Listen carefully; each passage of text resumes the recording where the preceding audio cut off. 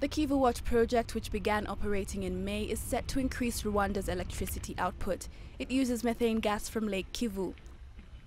The gas extraction facility is very unique because there's no other lake in the world with this kind of methane in the lake, so it's never been in an industrial scale. But also the power plant, which is basically very basic, ordinary Wärtsilä power plant, but now instead of natural gas, we are using methane gas. Methane gas is formed by decomposing matter on the bed of the lake. The company behind the project plans to use the gas to power a 26-megawatt plant, with plans to increase that to 100 megawatts by 2020. Currently, less than 25% of Rwanda's population has access to electricity.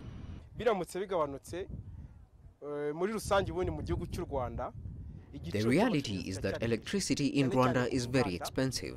It's a big issue for factories. If the government does reduce the prices, it will be a good thing for electricity consumers. We hear that the electricity production is increasing in the country. It will help a lot if this does happen. It will be a good thing for investors, and this will contribute to the reduction of high prices.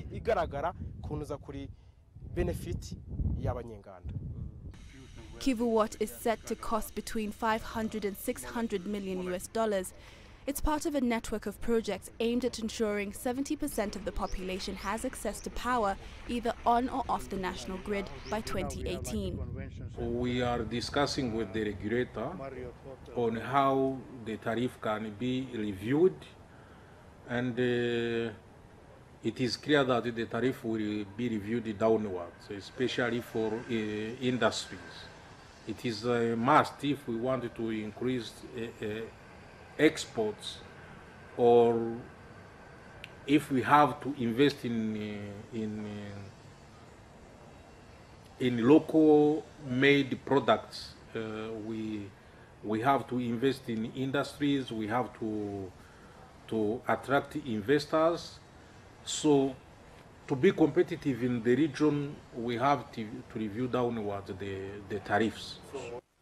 Broader access to power is vital in boosting economic growth in Rwanda, which is one of several countries struggling to increase electricity supplies to meet the demands of a growing population. Catherine Omwando, CCTV.